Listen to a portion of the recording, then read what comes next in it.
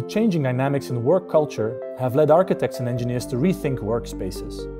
They are creating people-centric experiences that work towards smart, healthy, and sustainable buildings. Architecture is a blend of beauty and practicality, and that is especially true for our people-centered approach to designing healthy buildings. Achieving the right combination of functionality and aesthetics is always what architects pursue. However, a more holistic approach is required when it comes to adding a layer of technology to protect a building's occupants.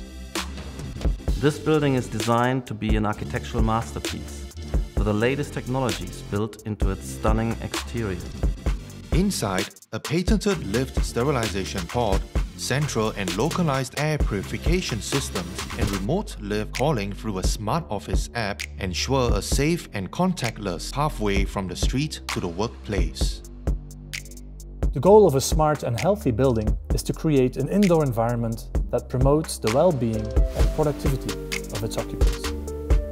To achieve this, the building offers a circadian lighting system that works in harmony with human internal clocks. This comfort is further enhanced with a solar-responsive ventilator that creates a cooled air cushion between the glass walls and the workstations, providing a healthier work environment for all.